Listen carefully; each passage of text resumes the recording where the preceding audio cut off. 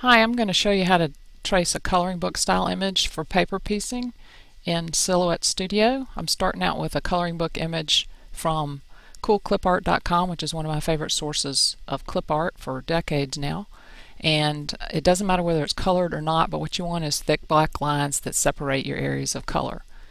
And the first thing I'm going to do is trace, so I'm going to go up to the trace button, which is the one with the blue squiggly in the middle. I'm going to click select trace area. I'm going to drag around the whole thing, and because it's a coloring book image, I'm going to take the defaults. It's the only time I take the defaults. I'm going to click the trace button, and now I'm going to scoop my original out of the way so I can use it for reference.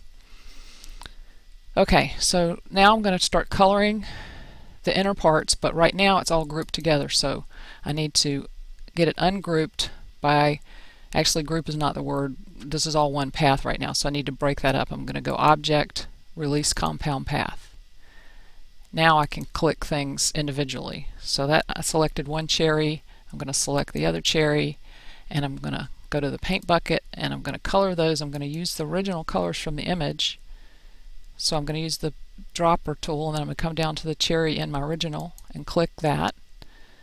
Okay, I can see a problem because now I've covered up my white. So I'm going to undo that, and I'm going to decide that I should do the white first. So I'm going to click the white areas first and click on white. Now I'm going to go back and do the cherries again. Now that's a little bit better. Okay, now I'm going to do the stem, eyedropper to the green, and now I'm going to get the overall background. It's a little tricky to select, so I kind of go outside of the image until I get a square around everything, and then I'm going to click the black.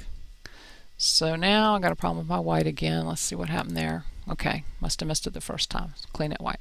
Okay, so now I'm almost done, except I've got a problem with this. Now this happens a lot of times on a coloring book image. You have a line that's broken, so it doesn't trace right, and you end up with something that doesn't act like you think it should. Like, I want this middle to be white, but it's not.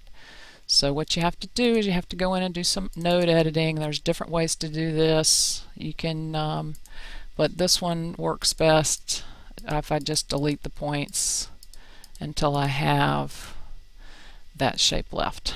Okay, so there I go. Alright, so now what I want to do is I want to group the whites together. That's Command G or Control G. I want to group the reds together, Command or Control G. Alright, now you see you might lose colors, but that's okay because they're still there, they're just hidden now. So now when I want to cut this, I pull my reds to one part of the mat, I pull the black off to one part of the mat, and I pull the white off to one part of the mat. This one is an extra that we don't need, and I pull the green off to the mat, and there's another little stray piece.